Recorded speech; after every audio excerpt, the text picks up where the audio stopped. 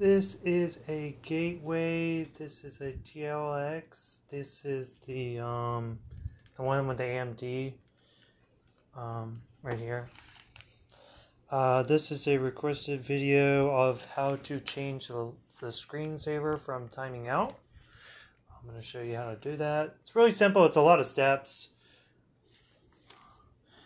but it's not too difficult. Okay, so the first thing you want to do is click on this icon right here at the bottom of the screen. I don't know if you can see that. Zoom in. So it's that little 4 icon. Click on that. That pops up. And you want to go to this gear setting right here. Right there. Okay. So when you're here, and click on personalizations. It's over here. Click on that. It'll load you this. If you're not getting this display, it's right there. It's the little paintbrush icon. You click on that. Okay, so from there you get the lock screen. Click on that.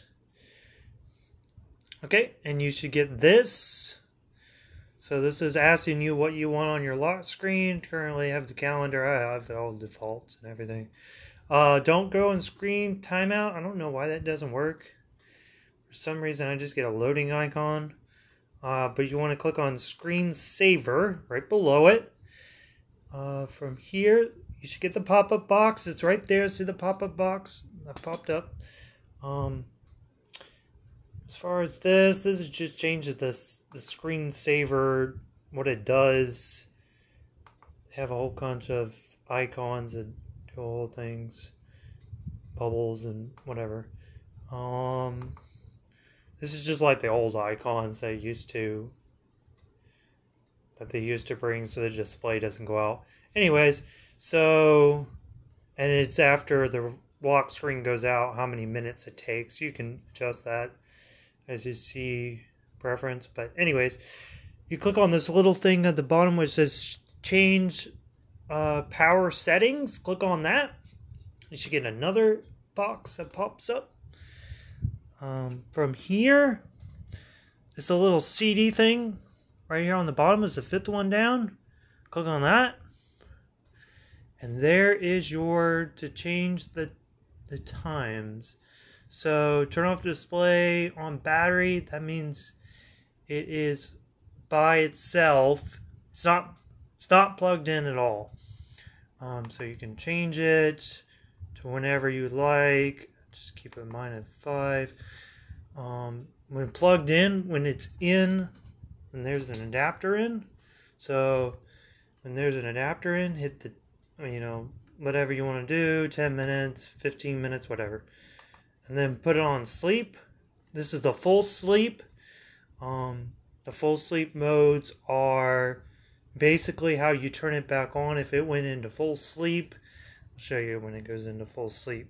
Let's see here down at the bottom, because you can put it into full sleep. So you hit the power icon right here, and here is the sleep button. Goes into full sleep. The whole machine shuts itself off. Turn it back on. It's that power button again. Thing comes back right back on. Press enter. Goes in full sleep. Okay. So that's the biggest thing, and you can change that to never 15 minutes or whatever, depending on how. And then if you want more advanced options, here's the more advanced options. This is just basically if you're on a internet browser or whatever or something, different options. I don't tend to mess with these because this will answer almost everything. But when you're done, make sure to hit save. Otherwise, you'll have to do it all over again. So I'm going to cancel out of that. And these are some of the other settings. Change when the computer sleeps. Same thing. Get the same icon. Close what closes the lid does when I shut this thing down. What does this do? Okay, so that's what that does. Basically, right now it's in sleep. So when I hit the power, it says sleep.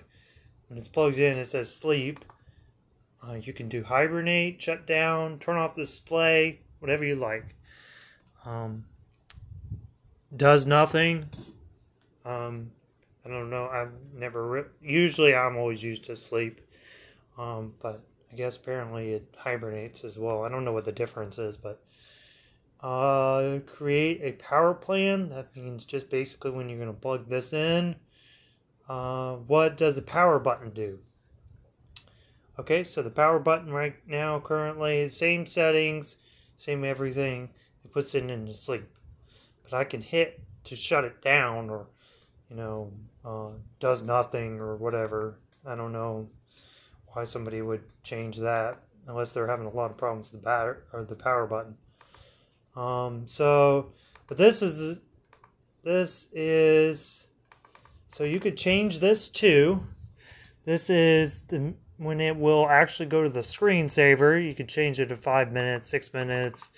Usually I like to keep it on about 12. See right here down at the bottom, 12 minutes. And this is when it'll actually go into this, where it does this. Basically not exactly sleep yet, but it's just like a screensaver so the screen doesn't go out. They do this on a whole bunch of computers. An interesting fact about these is they do it to preserve the display. Without these, that's what I heard and read online, is it actually saves the display from going dull. That's the first I've ever heard of that, but apparently that's what it does. Make sure you click OK like I did. And after that, I'm going to talk about what this does. So when I click on this, the screen timeout, it just does this.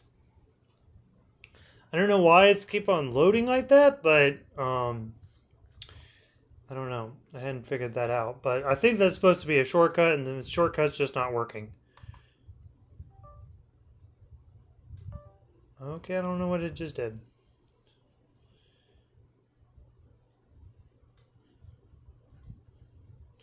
I guess it thought about it and then decided it didn't want to do it. Anyways, that's how you change the sleep modes on your gateway.